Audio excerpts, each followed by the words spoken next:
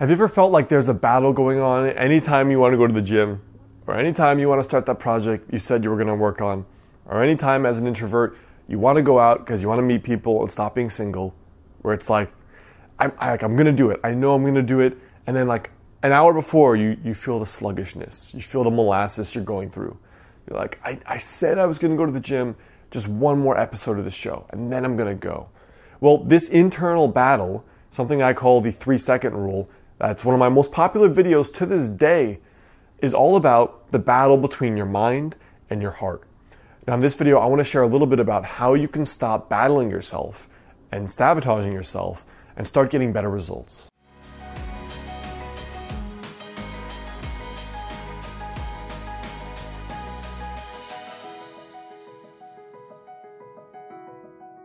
What's up guys, Alex Hine, author of the book Master the Day.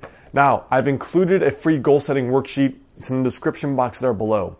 This is really well catered to if you feel yourself struggling to not only set your goals, what to set, how to achieve them, what to do, how to actually go through my specific process for goal setting. So click the first link in the description box there below. It's going to bring you to a little email course on how to set and achieve goals. So that's the first link in the description box there below. So what we're really talking about in my experience when it comes to the inner battle, because how could there really be an inner battle, right? If you think about children, you think about animals, when they have to poop, they go and poop. When they have to eat, they go and eat. And when they want to cry, they cry. When they want to sleep, they sleep. When they want to yell, they yell. You know, like they live these very pure and direct experiences. It's supremely uncomplicated.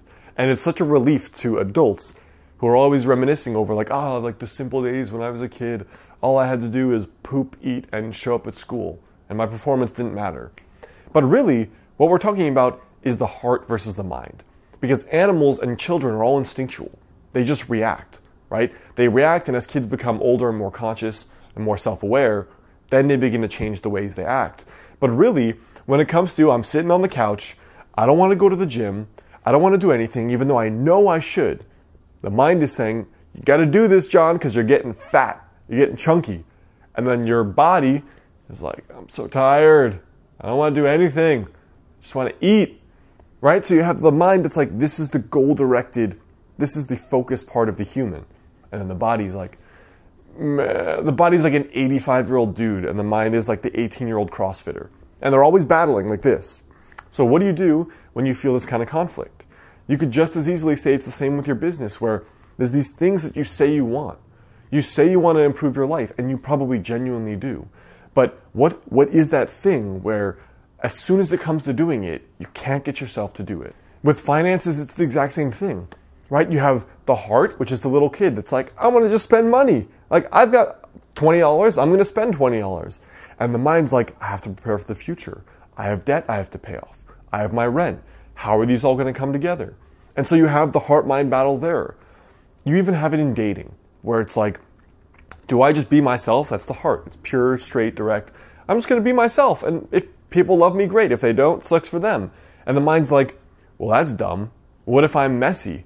What if I'm some aspects of myself that are bad habits? What if I do that annoying thing that my mom or dad does that pisses everyone else off, just like it pisses me off, right? Again, you have the heart versus the mind. And what I'm suggesting is that to overcome the inner battle is not actually to do anything. It's just to observe that when we make these decisions and when we want to improve things about ourselves, there is that battle of the heart versus the mind. And depending on what you're working on, whether it's fitness or a business or dating, to just draw two buckets and say, hey, my goal is to pay off my student debt. My heart says, I want to go out and drink with my friends every weekend. And I spend $50 to $100 every time at the bar. My mind says, you're being a dumbass, Jimmy, because you're dropping $200, $300 a month that could be going towards your student debt, and they would pay it off in 5 years. It says with dating, I just want to be myself, and if people don't like that, sucks for them. And then the mind says, well, okay, yeah, that's partly true, but why don't I need to improve on my style. I need to improve on not being so nervous around people. I need to improve on being a little bit more extroverted. And so with each of your goals, each of the things where you feel that dynamic tension, you can plot out what's going on with the heart, the intuition, the kid, the animal, And then what's going on with the mind? What is the mind saying? Because then you can become aware of the two voices, why there's that dynamic tension, and then from there you can make a little bit of a better decision. Which one do I think is going to help me reach my goals in the best way possible for me? Which may mean all mind. It may mean all heart. But at least you're aware of the two wolves that are battling inside of you, because they each have their own agenda. Usually the heart wants you to feel good, but maybe feeling good is eating a donut every day, 5 times a day. That's not going to work very long. So we need to figure out what's going on with this wolf, what's going on with that wolf. So I hope that helps reflect on a little bit about why we feel this tension so much, because there's what we want to do, what we feel, and then there's what we know we need to do to improve ourselves or live a better life.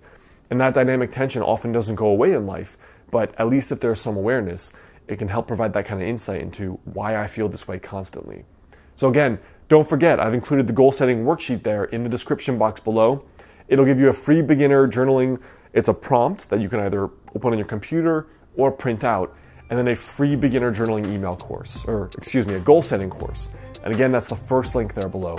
You'll also get my last 2 videos right here and right here.